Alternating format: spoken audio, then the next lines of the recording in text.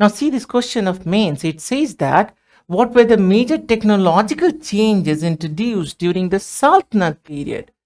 How did those technological change influence Indian society? Now, if we talk about the changes introduced by Delhi Sultans in the field of agriculture, first of all, the technique of the Persian water wheel. Persian water wheel, also called Saqia, improved a lot. So what do you mean by this Persian water wheel? It was like this, that was used for irrigation. Then the sultans like Muhammad Bin Tughlaq introduced so many model farms that would help in disseminating good techniques of agriculture among the people. Sultans like Firoz Shah Tughlaq contributed a lot towards horticulture and improving the technique of producing fruits in India. He himself founded nearly 1200 fruit gardens. Now, if we talk about the field of trade and craft, the cotton cloth production in India improved a lot because this was the time Charkha was introduced and Dhunya was introduced. So what do you mean by Dhunya? The carder's bow, which is used to separate the cotton from the seed and basically to separate the cotton fibers. That is what is called Dhunya or the carder's bow. It basically improved the cotton cloth production in India. Not only this, sultans introduced so many new techniques of paper production because the demand of paper was constantly increasing. Leather production technique improved. Then, coming from Central Asia and Middle East, the technique improved the glasswork production in India.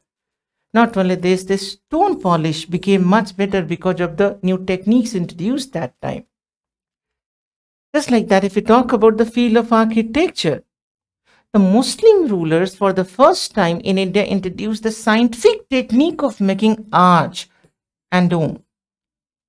अब याद रखेंगे, when you talk about dome-like structure, even stupas were dome-like structure, but they were not scientific dome because they were filled from inside. The first time the scientific technique of dome and arch construction was introduced, it was Delhi Sultanate time. A perfect example is Alai Darwaja that was constructed by Alauddin Khilji. It is in Delhi, just nearby Qutub Minar.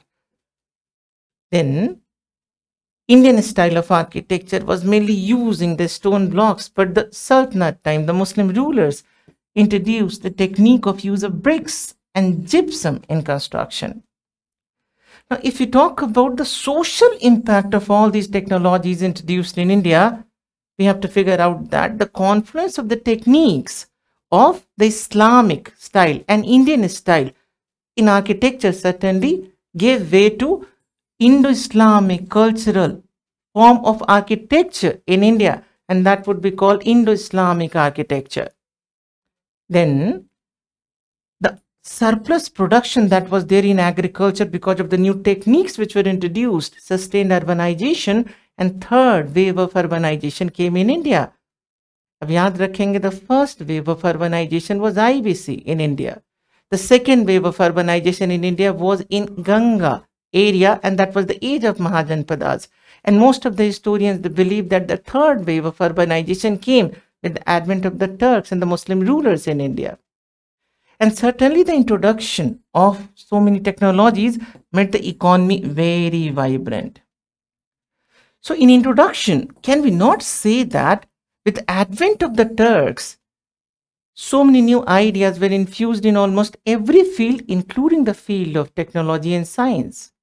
And in conclusion, can we not say that the impact of these techniques introduced in India by the sultans certainly had deep and permanent impact? One good example is Indo-Islamic architecture that is still part of our life.